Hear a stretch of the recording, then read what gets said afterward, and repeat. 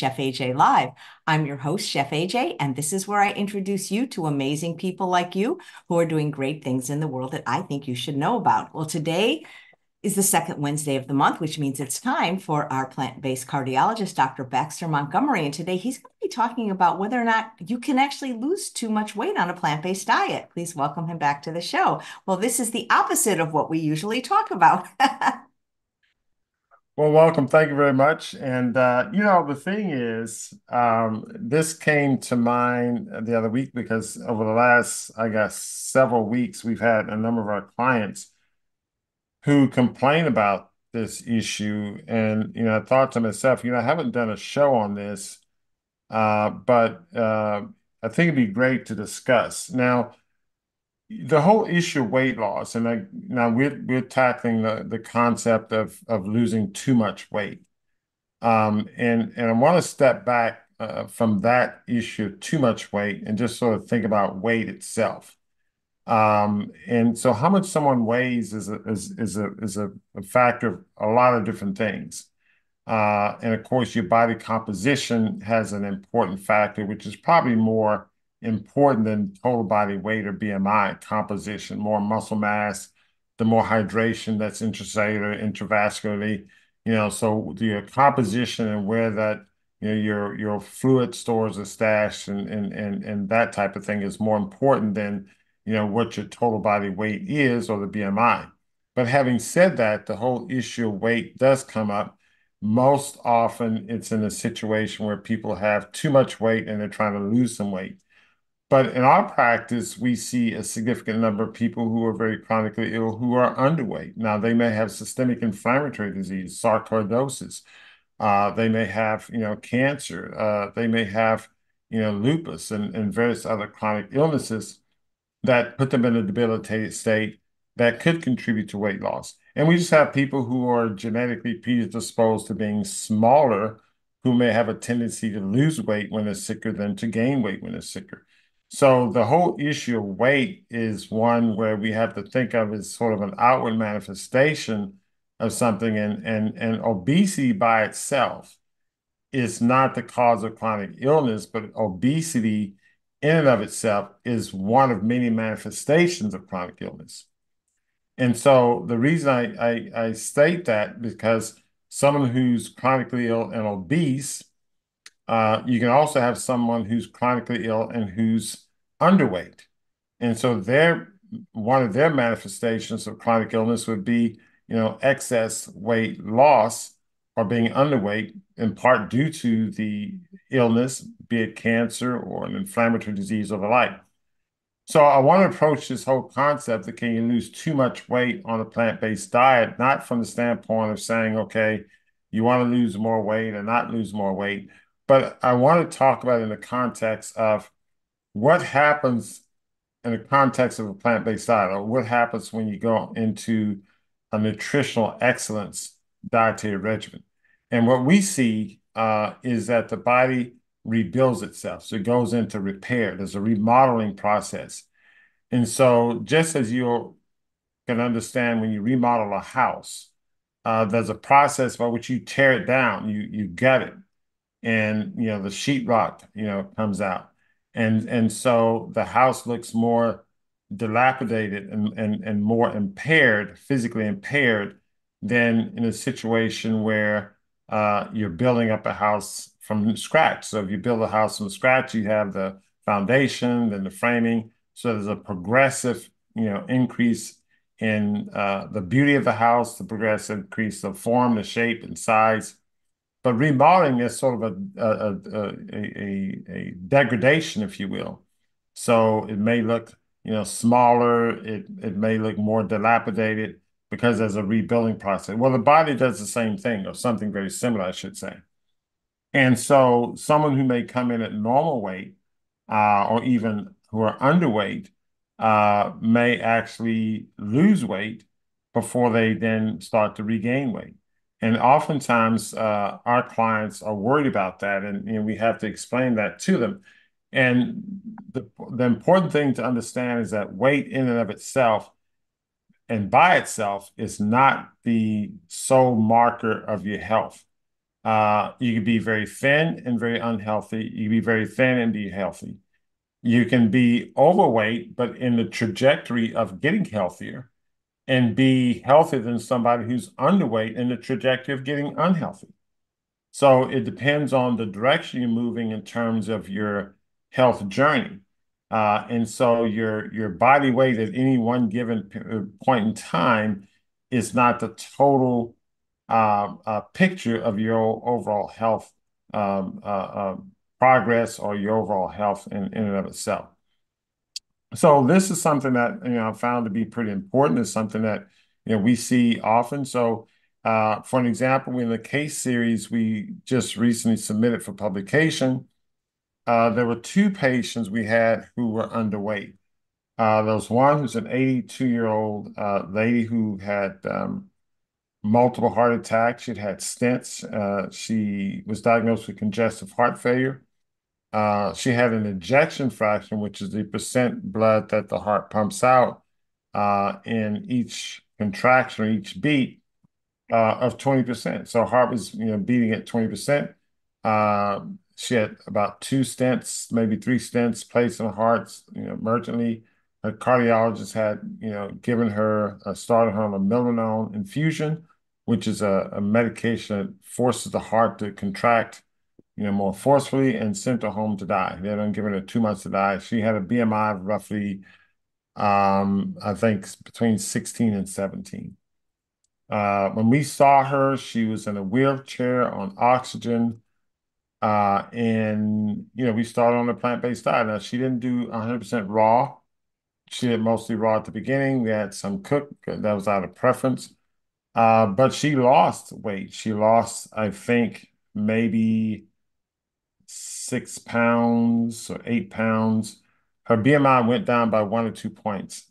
So she was even smaller after about a period of, say, I'm thinking a month or so.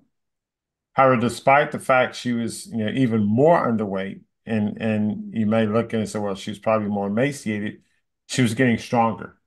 She was out of the wheelchair. She was walking without the oxygen.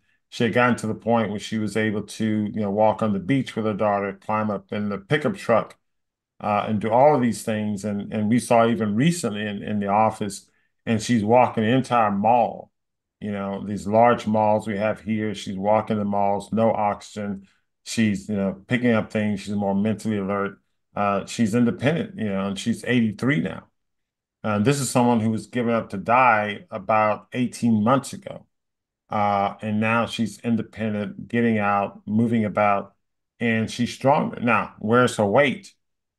She's still underweight.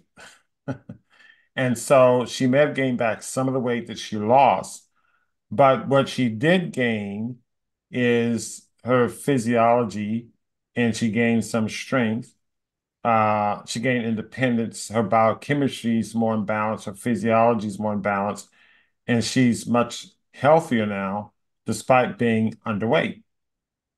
So that's an example of someone who started underweight because they were very ill, lost weight during a nutritional detox, gained a little bit of it back, but remains underweight. But despite being underweight, she's much stronger and physiologically in better health than she was when she had heavier weight. Now we can get into the cosmetic issues, we can get into psychological issues, and I think those things are important as well, because the psychology of this whole process can have a big impact on how patients do. But this is something where you have a person who was underweight, lost weight, but got healthier despite that.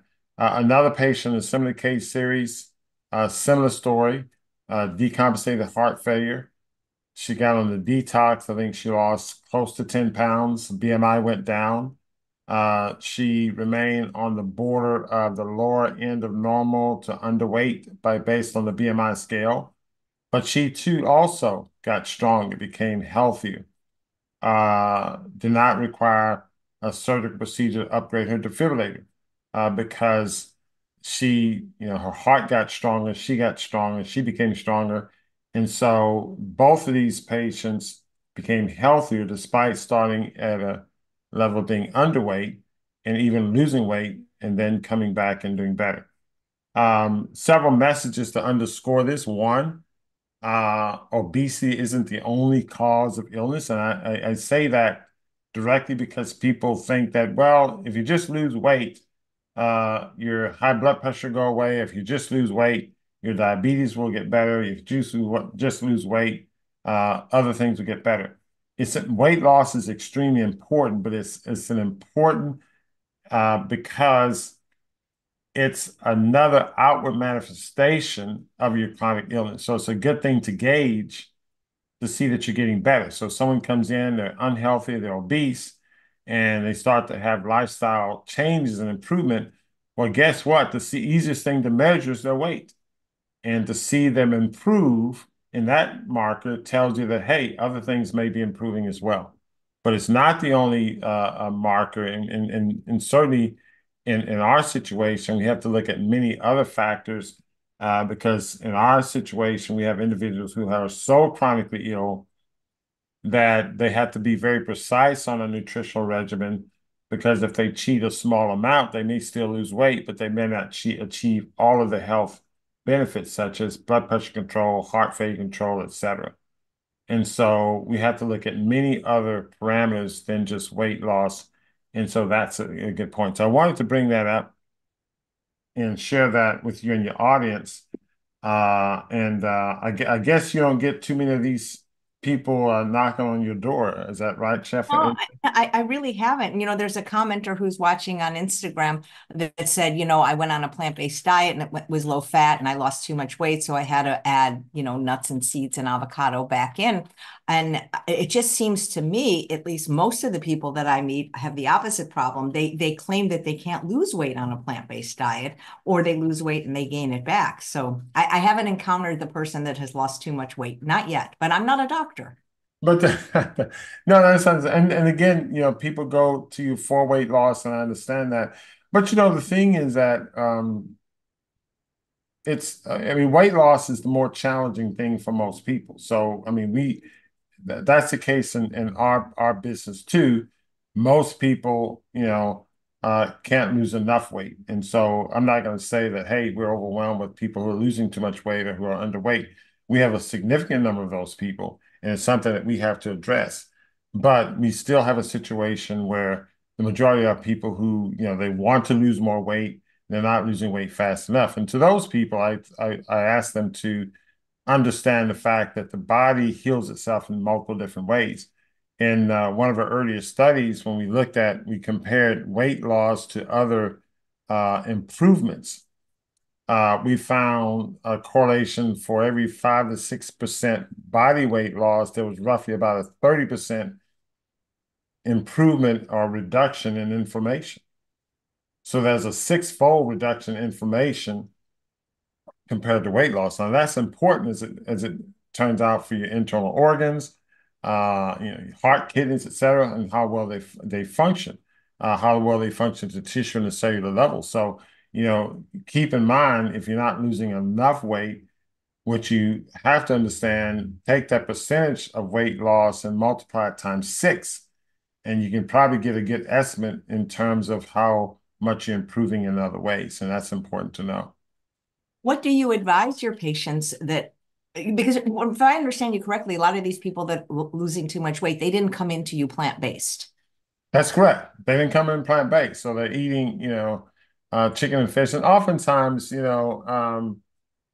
sometimes I have a friendly banter with them because they'll come in and say, "Well, doctor, I'm kind of small as it is, and so I don't want to lose too much weight, and so I'm too thin as it is. I don't lose too much weight." And I say, "Well, chicken and fish isn't keeping the weight on, so maybe you should try something else." I'll joke with them in that regard, but I get to the point with them where I say, look, your weight loss is important, but these other health issues are also important, and in certain cases, more important. So the fact that you're too thin and you want to make sure you're, still look sexy in a bathing suit, whatever the case may be, is okay, but we want to make sure that your heart and kidneys and everything's working fine so that you're not looking sexy in a bathing suit in the CCU. And so that's the important thing that I try to convey to them. And that usually that message um, gets home and they tend to comply. And part of it also is there's a psychological aspect, as I alluded to earlier. Most people are around other people who are heavy. And so you get that uh, impression that, hey, you know, heavy is a little bit is normal. And it plays on our psyche. We're around people who are heavy all the time. And so it gets to be what looks normal. And so, individuals who are thin, they're already thinner than most of their family members and friends. And so they have a somewhat of a complex there. So they're trying to keep up with whatever curves or whatever they may have. And so if they get thinner, then they feel even worse. Yeah, So we try to help them go with that psychology. Is that something you hear or? that is a very good point. And I can't remember the guest, but I believe they were a psychologist on the show saying something to the effect of we develop our worldview of what is normal by those around us. And if more than three-fourths of everyone around us are overweight or obese, those that are not really stick out. I think of that movie Wall-E. Do you remember that movie? Well, I remember Wally, but how about the monsters? I meant the fact that do you remember like at the end how everybody was just quite large and in a recliner and drinking soda and and it's become normal now, you know? I may need to look that movie up, Wally. But so the movie example I use, remember the Herman monsters? When the of course and they go, the family got Herman, the Oh, the monster. Munsters, where Marilyn, who was the beautiful one, was considered the odd and unattractive one. Yes, I know what you're talking about exactly. So we don't have a lot of Marilyns right now. There's a Twilight Zone episode just like that, the one where they all have pig faces and the beautiful. Do you remember that? But I you're remember, yeah, I've seen that Twilight Zone before. So right. yeah, So that's yeah, it's interesting because people are so sensitive about fat shaming now, but people get thin shamed all the time too, you know?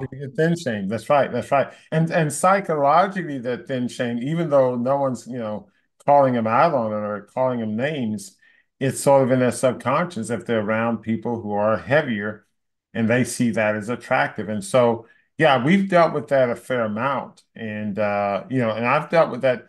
And again, the examples I gave you were patients who came in who were underweight, but I have patients who are normal weight. They're like their BMIs are like in the middle range of normal, or maybe upper range of normal. Again, not the BMI is the end all be all, but the point is, they'll come in with a normal BMI thinking that they're too small.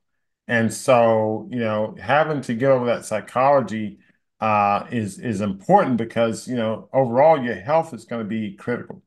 Yeah. What's Uh, interesting is in your protocols, because you have different stages of the diet depending on how sick the patient is. And in your most, I think it's your, I don't remember which stage it is. It's been a while since I read your book, but it's mostly raw, and people can really lose quite a bit of weight on your strictest protocol. that's right. They can lose quite a bit, especially when we add time restricted eating to it. They can. And again, it's accelerating the health. And a lot of the weight loss, people have to understand, it's a loss of excess fluid, a loss of excess edema. Fat cells, which can burn off as well, can be reduced because these are the cells that hold the toxins. And so when the body's cleansing and removing toxins, it has less need for these toxic fat cells. And so those are depleted as well. So yes, that's the most rapid phase of weight loss, and that's the most critical aspect of it in terms of getting people from, one point to another in terms of their health journey. But most of the times, individuals do quite well. Early on, psychologically, it's a problem, but at some point, they get used to their normal size. Their relatives and friends get used to their normal size. And one thing you have to remember, early phase of a detox, you can look a bit emaciated because that's that remodeling process and the body starts to fill out a bit more once you've gotten past that. And so even though you may not go back to the previous weight that you were before you started a healthier lifestyle, you'll go back to an appearance of someone who's not emaciated, if you will, or severely nutrient depleted. Kathy, who's watching live on YouTube, said, I've actually been struggling with trying to gain a few pounds. My vegan doctor recommended it to me as my BMI has dropped too low. Dr. Montgomery, what is too low? That's a great question. Too low is a size where you cannot perform your normal activities. So, for instance, I guess if you want to be a sumo wrestler, then, too low may be anything less than 50. But too low depends on what you want to do. Like the example I gave, that first patient I talked about, her BMI was, I think, it's still around 16 and a half or something like that. Is that too low? Not necessarily, because she's functioning at a much higher level. She's independent. She's able to walk where she wants to walk. She can do, I mean, at 83, and her health continues to get better. So a BMI of 16.5, is that too low for her? She can lift things. She's stronger than she was when her BMI was right around 17 and a half. So that's not too low in my book for that patient. So I think one has to put it in the context of the patient or the individual, I should say, and in terms of what they want to achieve. Again, if I remember what's his name, Carter, with the Chicago Bears when he went plant-based, he was, I think, a defensive lineman, maybe an offensive lineman. Well, he has to maintain a certain amount of weight if you're an offensive lineman. So a BMI less than, 35 or 40 may be too low for one of those guys. So if they're going to eat a plant-based diet, yeah, they have to manipulate things and beef up their calories to maintain weight because that they need that weight to perform their job. So too high, too low is a relative term. We often create these ranges and they're arbitrary, but we also have to, when it comes to applying it to an individual, then one has to say, okay, what are the objectives of your life and your health goals? And then whatever those are, let's meet those first. And wherever the BMI lands, that's where it lands. That's nice. Catherine saying, I can't lose any. I'm thinking she might be referring to she can't lose any weight. What do you say to those patients? Well, we have to look at the details. One, what are you eating exactly? What time are you eating? Where are you procuring your food? Because the vast majority of people having trouble losing weight, it gets down to that. Now, there's the other biological factors. If your microbiome has not changed significantly, uh, you may have to do some drastic things to change your microbiome.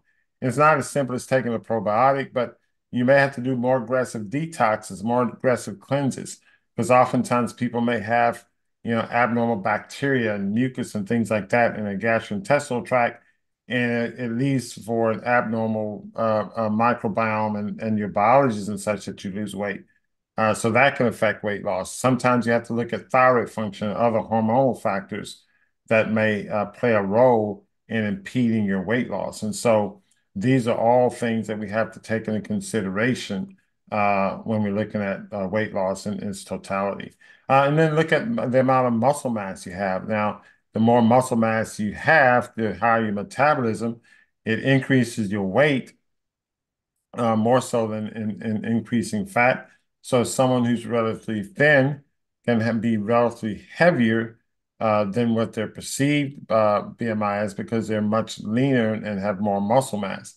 On the flip side, someone who's heavier and has very minimal muscle mass but have a high fat content, the basal metabolic rate is not going to be as high. So somebody may benefit from more exercise and building more muscle while also calorie restricting because the more muscle mass you have, the more weight you lose even in the resting state. So you have to also look at body composition as well and how you manipulate body composition.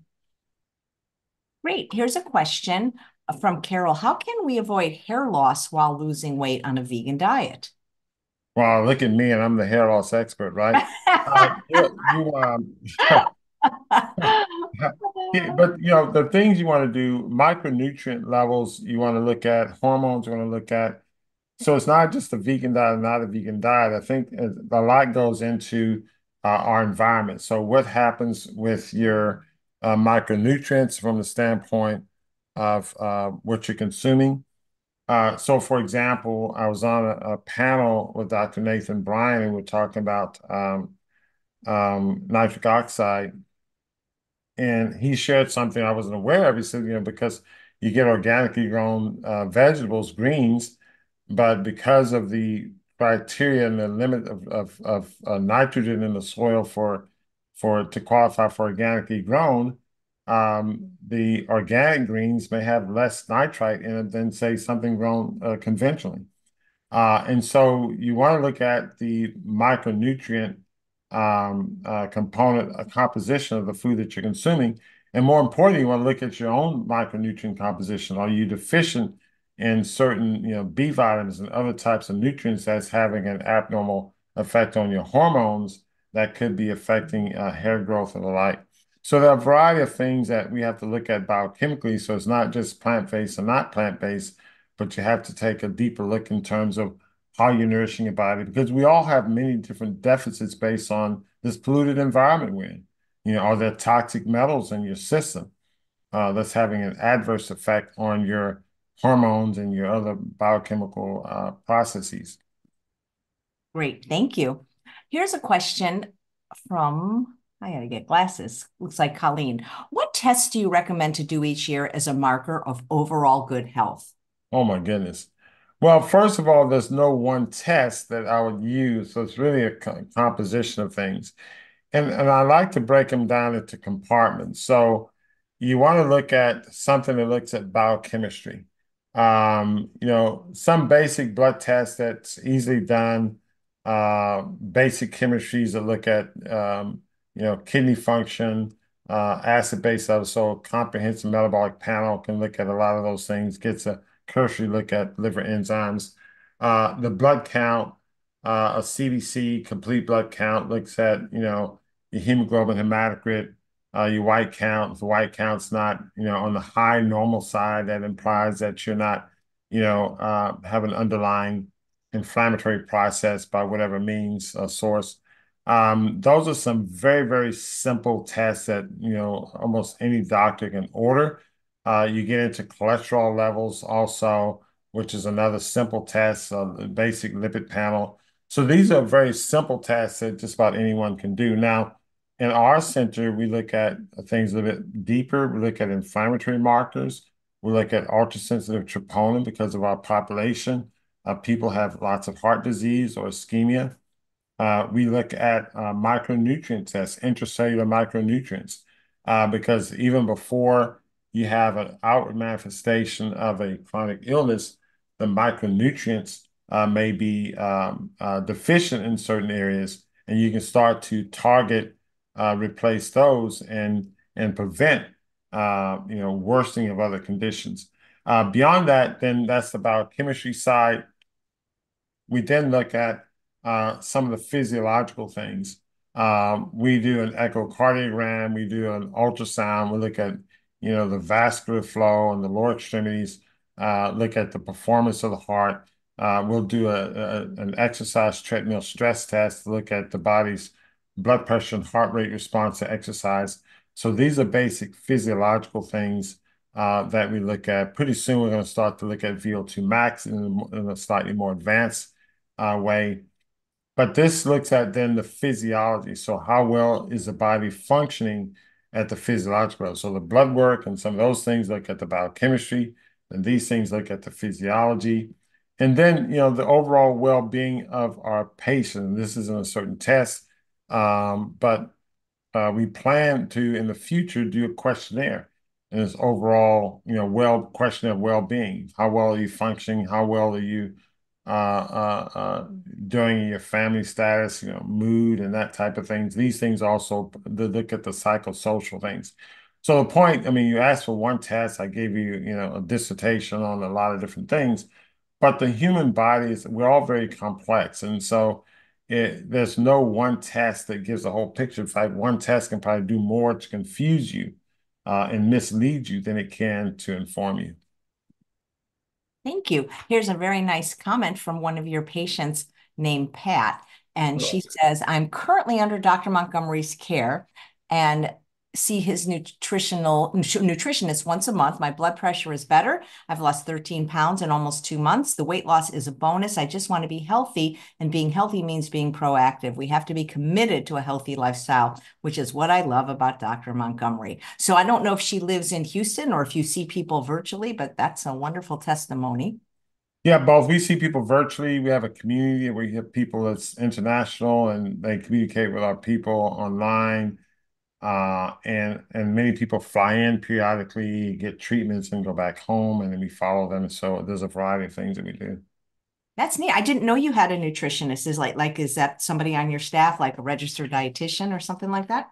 Well, we have two nutritionists. We call them our life source coordinators. They have a background in nutrition and wellness.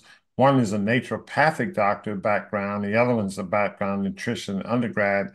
And we haven't done too, we've had some registered dietitians, maybe two or three. I haven't been so successful with the registered dietitians for, I don't know, for different reasons. But right now we're doing quite well with the two we have, and we'll probably bring a third one on as we get busier. That's great. Oh, here's actually, this is a really good question. Not that the other question weren't good, but Connie says, but I hear this one a lot and I don't know the answer. If my weight is good, but my body composition is over 30% fat, what is the best way to get rid of it? Because I don't want to lose too much more weight. That's a great question. Essentially, what you want to do is build muscle mass. So you want to lift weights, you want to build muscle mass, you want to strengthen your body. It's oftentimes good to get a trainer who can give you guidance along these lines in terms of building strength. But so what you want to do is you want to measure your strength today and say, okay, I want to improve my strength by 50% in this period of time and another 50% in that period of time. And ideally, you want to get with a trainer, a certified trainer who can guide you along those lines. Because as you build muscle mass and your metabolism increases, and of course, we're going to make the assumption that you're eating a healthy, plant-based, non-processed food diet. As you do those things, plus get hydration, then you'll find that you'll lose fat and build muscle. Thank you. That's what Rich said. Okay, here is another question. Okay, Scout says, since I ate the standard American diet for 65 years, should I have a calcium score done? I wonder how much damage I did to my arteries most of my life. I've eaten whole food plant-based for 7 years at the age of 72, and I'm now feeling great. It wouldn't hurt. It depends on your risk factors. So, for example, the standard American diet is one. If there a long history of family members who've consumed or who've had heart disease, or if you had other risk factors like elevated cholesterol or the like, it wouldn't hurt to do a calcium score. Again, a lot goes into that decision, but generally speaking, you can do a calcium score. I actually like to do a calcium score with a CT coronary angiogram. Now, the center we look at, because you can have a very low, I've seen people with very low calcium scores, even a zero, but have significant plaque. In fact, we've seen a number of people with like a zero calcium score one, but they'll have like a 50% plaque that appears to be, sort of a vulnerable plaque. And so that person can have a calcium score of 0 or 1 and still have a heart attack if that plaque is not stabilized. And so you want to make sure you're nourishing the body in the proper way. Thank you. And question, guys, it helps if you put 4 question marks first. Okay, where did it go? It was about portion sizes. Somebody's saying, yeah, not sure on what portion size you should be. Definitely don't eat too much. Might be eating too little as I can't lose weight. What I love about the plant-based diet, at least the way I follow it, which is low calorie density, without, sugar, oil, and salt, and flour and alcohol, is I eat huge portions and I was able to get lean and stay lean. Yeah. Yeah, you should be able to eat to satisfaction. I think that's the key with the diet. Just the way I'd like to think of it is that if you look at these the movies in the Wild Kingdom, you see like the gorillas and these guys are out eating. Maybe they're grabbing bananas or leaves or whatever they're eating, or the deer they're eating. You don't see it with measuring cups or scales or anything. They're just eating because they're eating the food that's right for their body. So there's no need to measure it. When the body says, I'm satisfied, they're satisfied, they have enough. And so that's the way it should be left. For instance, if you're consuming poison, then you have to measure it very carefully. And so we've gotten to where our diet, the standard American diet, is so poisonous. That's why I had to get into this whole issue of portion size. Because if just think of it this way, if 10 drops of cyanide will kill you, and 7 drops of cyanide would make you very sick, and 5 drops of cyanide you can have and not get too sick or die. You would have to carefully count the drops of cyanide if you're eating cyanide, consuming cyanide every day. But if you're consuming something that's not poisonous, then you don't have to measure it. So it's the poisonous food that require measuring, not the food that's ideal for the body, because it's going to nourish the body properly, and your body's going to register to satisfaction when it's got received enough. I love that. We were once at a conference together, and I believe Dr. Campbell and Dr. Lyle were on the panel with you, and we got a similar question like that. And you said something to the effect of, you never see a gazelle on the African savannah worrying about whether or not they should eat another blade of grass. That's right. Because if you're eating the right food, it doesn't have to be weighed and Right. measured. No, That's you don't right. have. Exactly. You have to measure the poison, but not the healthy food. Exactly. Like that's why some of these weighing and measuring programs, they limit people to like 7 ounces of vegetables. And that just seems such a dismal amount. I mean, I eat like when I eat broccoli, I eat the whole bag. It's a pound. I'm not weighing it. It just happens to say a pound on it. That's how I Yeah, eat. exactly. You have the best laugh. Have you ever thought about doing voiceover work or commercials? I haven't thought about it, Well, but if this doctor thing doesn't work out, you know? well, the way the insurance industry is working, you never know. You may see me in this not too not too distant future. That would be great. Okay, so here's a question. Thank you guys for the questions. What do you have, Struthi says, do you have suggestions on how I can stop picking after dinner? And I assume picking meaning picking at food, not your skin, I'm guessing. Wow. It's a interesting question. A simple thing to do is to find other things to do. So if you're snacking after dinner, what you may want to do is create other activities that keeps you away from the kitchen. Maybe it's going for a walk or some light exercise. It's not anything that's going to keep you awake all night, but create other activities that take you away from the kitchen. So maybe create little miniature social events, talk to someone on the phone or something. I'm not sure, but those are some things that you can do. Yeah, and that's probably the one of the worst times to eat extra calories, isn't it? Yep. After dinner. Yep. And Yep. and to some extent, we tell our people losing too much weight, okay, go ahead and eat a little bit extra after dinner. You know? Yeah, eat right before laying down. That would Yeah. be okay. Okay. Donald says, wow, just say 93. You're 93. Wow. I'm glad you're watching. I went from 135 to 109 after hip replacement, and I can't gain any weight back. Any recommendations? You're gonna have to get with a trainer and work on strength training. Now you may not regain the girth, but hopefully you've had adequate physical therapy to where you're mobile on the new hip, but you want to work on strength training. Nice. Let's drop over to Instagram. I'm changing screens to see if there's any questions there. Okay. Do you still do like these programs? You used to do them like they were like I think they were either boot camps like 4 weeks or 8 weeks, remember? I don't know if you Mhm. still do those. Oh yes, we have them and they're online. In fact, it's a healthy lifestyle series. I'll post a link in the chat. I don't know if they can see the chat from the I can see the chat and then I can post it in where people can see it and put it in the show notes. Okay, what I'll do is I'm gonna show the link to the Healthy Lifestyle series. Give me a minute here. Yeah, take your time.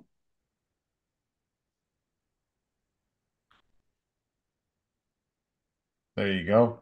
And so that's one of our program. That's the one where it's a live interaction. Our team will coach you through a detox, and it's like 5 sessions over 4 weeks.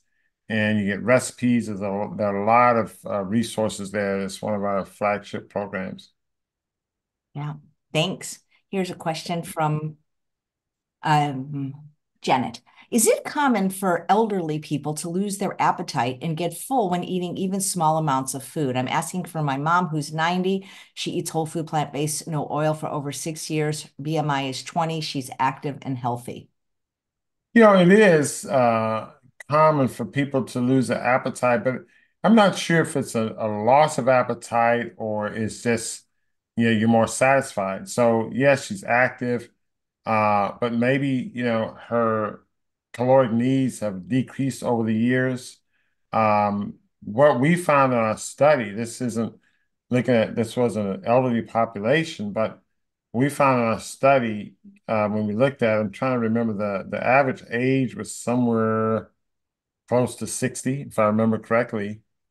Um, but there was a natural reduction in caloric intake, even though we asked them to eat at libitum when they went from their standard American diet to a plant-based diet. And they were satisfied. In fact, we provided the meals. They couldn't even finish all the meals. And so what we found is that you have a decreased caloric intake naturally because you're getting high nutrient density. And so it's really the brain, the biochemistry of the brain and the rest of the body that's saying, okay, we've reached, capacity, or we've had our needs satisfied, and then the hunger gets turned off. Yeah.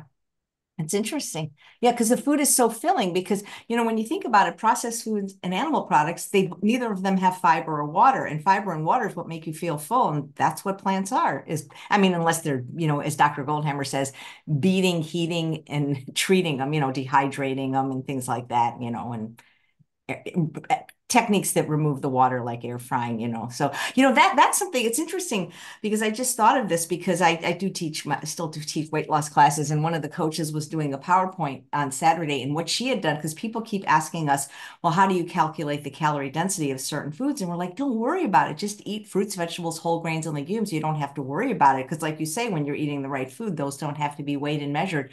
But she did that, and she took the same meal where she took, it was either a potato or a sweet potato, and she cooked it with a wet cooking method, and like steaming, for example. And then she steamed the vegetables, and then she air fried everything. And what was interesting is it didn't change the calories as long as the food was the same, but it changed the volume. And so, in other words, when she air fried the potatoes and air fried the broccoli, the plate of food was much smaller, and, Mm, and it was the same calories. And that's why, so my suggestion for people that are trying to gain weight, maybe change the cooking method, because it's a lot easier to eat a bunch of air fried French fries than it is a bunch of, steamed potatoes, because mm. water's been removed and you can get more calories that way. Yeah, it goes for dehydration too. The air frying, I haven't looked into that too much. Maybe I'll throw the question in your direction. I don't know if Greg or anyone looked at studies with air frying. I know the temperature's higher than dehydration. Enzymes are killed, but what's the scoop on air All right. frying? You know what? I have something from Gregor about that it's basically like when we asked him this, and this was years ago when we started getting into air frying, and he said, unless you're air frying animal products, it's, in oil, it's safe. But if you can talk for, a little bit, I can actually search that and find that actual article from the medical journal that he sent me. It's going to take me a moment, so let me Oh, read you. that's fine. Yeah, I'm Yeah. gonna just email that to me. That'd be great to look at air frying because our cooking techniques, they range from, of course, the raw prep. We do dehydration, which is similar to air frying, except the temperatures are lower, and so you, in theory, maintain at least the viability of the enzymes within the food. The downside of dehydration is that you're removing water, and water is probably one of the more important aspects of certain foods for sure. And on some foods have low water content to start with, so it may not matter too much if they're dehydrated or not dehydrated. The air frying, of course, is dehydration with a higher temperature, so the differential there is that you may not have maintained enzyme integrity, and also the biochemical architecture of the food may not be the same, and so you may lose that. So then the question becomes, okay, if I take a potato and boil it and mash it versus dehydrate it or air fry it, which is healthier. One would suggest that maybe boiled or eating it raw for that matter is even healthier. But then, okay, fine. But if I air fry it to satisfy my palate, what amount of harm am I doing? Well, I'm taking away the hydration, so okay, I'm losing that. But is it as detrimental as if I'm frying it in oil? Probably not. Is it as detrimental as maybe microwaving it? I don't know. Probably not. I don't know. So, I think a lot of science has to be done, and we have to look at this from the context of whole patients. I'm anxious to see this article that Dr. Greger came up with, but we deal with these questions on a regular basis from the standpoint of, okay, what cooking method are we dealing with? Because ideally, you want to just eat food as the same as you harvest it from the ground. But most of us in transition, we're dealing with social settings and things like that. And Dr. Reese Latham, I think I like the way he put it. He says a lot of these foods. Now he's not talking about the real bad animal food, but the vegan food that's gourmet and dehydrated. He refers to it as entertainment, and so we're dealing with entertaining food, and so air frying is probably along those lines. But it's something that I think if you're trying to um, um, maintain a certain amount of pleasure or connect with a certain amount of pleasure you've become accustomed to over your life and without doing too much harm. I think one can use air frying within the context of a healthy diet within reason. My take on it is simply always measure the outcome. The outcome is going to be important largely because if you have a health condition and you're eating natural raw plant foods, you're air frying some, and your health condition continues to recede or your overall health continues to improve, well, guess what? You know, continue to enjoy the air frying.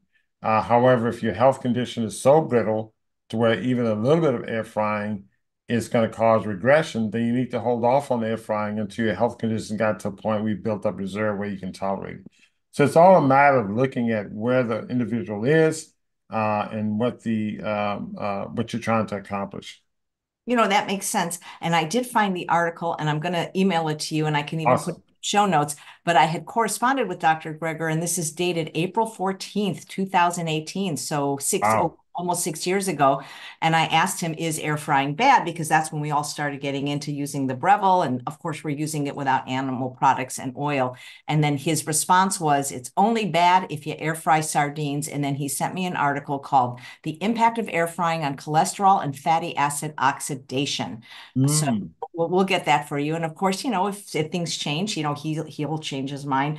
But I was just mentioning it because when people are saying they can't lose weight, what I tell them, or they can't gain weight, I say, well, just do the opposite of everything I say, You eat the nuts, seeds, avocado, use the techniques that take the water out and the fiber out, bread, for example, versus whole grains and things like that. But I think people focus sometimes on this minutia, like they get upset, like for instance, I had a birthday recently, and I posted that I went out to this restaurant and had sushi, which is a vegan sushi, of course, you know, and it's made Belated with, happy birthday, by the way. oh, thank you, thank you. And, and people were like, I can't believe you eat white rice. And it's like, I've always eaten white rice. And that's never been the reason that I was unhealthy when I was unhealthy. And that was never the reason I was overweight. I'm sure you're familiar with Dr. Walter Kempner, right? Yep, the Kipner diet. Yep, yep, Yeah. rice and fruit and rice. Have you ever resorted to that with any of your patients? We actually experimented with that for a short period of time. We didn't use it long enough to really get results, but we did experiment with it. One of these days, we may go and test it in one of our trials. Yeah. Because I mean, his patients lost a lot of weight and reversed their diabetes. So maybe it's not the ideal food, but it's not why people are overweight, at least in my experience. It's what they usually put on it. Okay, Yep. so this was a question. I'm sorry because my chat goes quickly. Sandra says, I've been vegetarian, so that's not vegan. That could be animal products. See, that's a clue right there when she Yep. says, for over 20 years and have osteoporosis. I don't know if I'm doing something wrong that went from osteoporosis to osteopenia. So you're saying vegetarian and you're not saying vegan, and animal products are not good for this, in my understanding, but I'll let Dr. Montgomery answer. Yeah, I was seeing a patient just the other day. Maybe I was talking to her on the phone, I can't remember. But she was saying, yeah, I've been vegetarian for, maybe 2 decades and she consumed a lot of cheese. And she had a calcium score. I think I was talking to someone on the phone that was over 2100, over 1400. But yeah, but she consumed a lot of cheese. So yeah, the vegetarian diet, and it's really strange because the labels, oftentimes people are going to say, well, I'm vegan, I'm vegetarian. It's okay, that's great, but tell me what you're eating. Because the labels are misused often. And sometimes people say they're vegan and vegetarian is eating fish once a week. So yeah, I'll just say, okay, what are you eating? And how are you preparing it? Yeah, absolutely. What do you eat? Do you eat mostly raw still? I know that for a while you were maybe even 100% raw, I think, when I met you. I go to phase where I'm 100% raw. It could be for a month. I went for 2 years at one point, and I eat mostly raw. I eat a fair amount of cooked food, so I keep it to where my mornings are like hydrating foods, whether it's a cold pressed juice or smoothie or some fruit that's hydrating. It's going to flush my system out. Then salads are mixed in there, and then I'll eat soups, that are warm or hot soups and things like that. So. Yeah. Well, you're lucky because your office actually has a restaurant in it. Yep, yep, yep. We do gourmet raw. They made me some a raw tahini wrap, and of course my green smoothies, and I'll get a raw salad or raw pizza, whatever the case may be. Oh, that sounds delicious. I don't know if you're familiar with Lissa Maris of Raw Food Romance, but she makes just the most delicious gourmet raw food. She's going to be visiting me next month, and I cannot wait. Oh, you got to get her wrap book. She makes wraps, but they're low calorie density wraps, and they're 100% raw. And she makes them out of things like fruits and vegetables, and they're just the most delicious thing I've ever eaten. Email me a link to her. She have a YouTube channel or She what? sure does. She was on yesterday. She's on my show the second Tuesday of every month, and her food is just it's beautiful, and it's just I think you'd really like her Send me actually. her YouTube channel. I'll subscribe and yes, I'll take a What I look. was saying, if you have the dehydrate, because it's funny because I told Dr. Goldhammer about her, and they have a dehydrator at True North, and he actually personally bought her wrap book, and now the chef is making them because, as you know, like bread is very calorically dense and it's not super healthy, and so now with these wraps, people can have like the feeling of picking something up and eating sandwich like, but they're basically made out of fruits and vegetables, and they're low in fat. There's about 2 tablespoons of chia or flax seeds in each one that she puts in, not for the nutritional benefits, but for the pliability. And Mhm. boy, I just wish I had somebody to make it for me. Yep, yeah, we make our wraps out of tahini. It's a combination of coconut meat and celery husk. And then we have other wraps and breads that are just out of seeds. Oh, And nice. so, but yeah, but no, you're right. It's great. But I like to look at her Yeah. channel. Get to know Hers that. are they're pliable and they're just so unique. Some are made out of blue spirulina, purple sweet potatoes. I think you'd like her. So Sandra was saying no animal products, stopped eating cheese this year, no eggs. But see, all the 20 years that she was vegetarian, she was apparently eating cheese. And you had mentioned that can make her osteoporosis worse, right? That's right. Yeah. So there should be some recovery time. The key with osteoporosis, you have to do weight training too. Fresh air, sunshine, weight training is going to be because she needs to get stronger, get a trainer, and lift weights and exercise, build up muscle mass, build up the stress on those joints and muscles so that they can start to heal themselves. Thank you. I'm going to let you go. I know you're a busy doctor. I'm just going to read this comment from Tracy. Dr. Montgomery, in one of your podcast interviews, you mentioned a green powder to an ICU patient. I've been trying to find out what this is. As an ICU RN, I wish we'd give better nutrition to our tube-fed patients. Yeah, so there's a product, we don't use it much anymore. I can show the ones that we currently use. I'm going to send a link So what we use, one of the green powders is one of several that we use, but this is one that's very good. I'll show, hold on one second here, because And, I'll send and, you the link. and while you do that, I'm going to put the link to your boot camp in the chat on both Instagram and on YouTube. And I'll also put it in the show notes. There we go. Okay. Yeah, that's interesting. You know what? Are you familiar with thylakoids? No, Okay, so I wrote about this briefly in my book, The Secrets to Ultimate Weight Loss, which actually your endorsement, I think, if I remember correctly, you made the cover. Let me see, because I remember you had a great endorsement of that book. And and I'll put the link to our premium greens. That's one of the super greens that we use, and that would work very well with the ICU patients.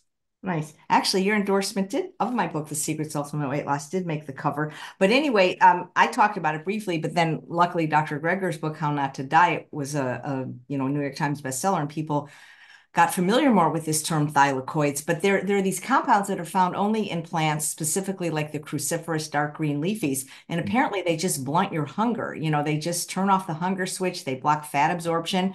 And so, green juices are super healthy and I love them. And I just actually got one of those cool juicers I forget the kind that everybody likes. It's a knockoff of the Nama J2 because the Nama J2 is like $600. This was Uh, much affordable. It was like 150. I'm going to feature it oh, on the show. wow. Well, yeah, and it's portable, like you can travel with it. So as soon as I figure out how to use it, I'm going to actually ask the company TriBest to be on the show. But when I drink, I love green juice, but when I drink it, it blunts my appetite so much and that I'm not hungry. So what I'm saying is that like for people that are struggling to lose weight, that's why I always recommend vegetables first and vegetables in the morning because those greens just make you not crave sugar and not so hungry. Well, they satisfy you nutritionally. And so it's the biochemical effects of it. And so it's, if your body's nourished biochemically, that's the crux of the matter.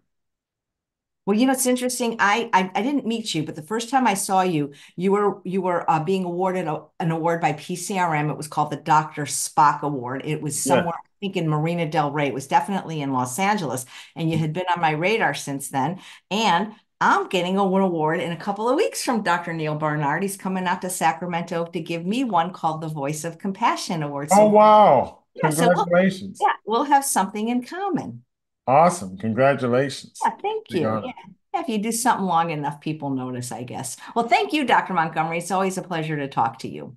Likewise, and thanks for having me on. It's always a pleasure to talk to you and your wonderful audience. Thank you. And thanks all of you for watching another episode of Chef AJ Live. Please come back tomorrow at 11 o'clock for Vegan Doc Talk with Dr. Scott Harrington, and he's going to answer your questions. Take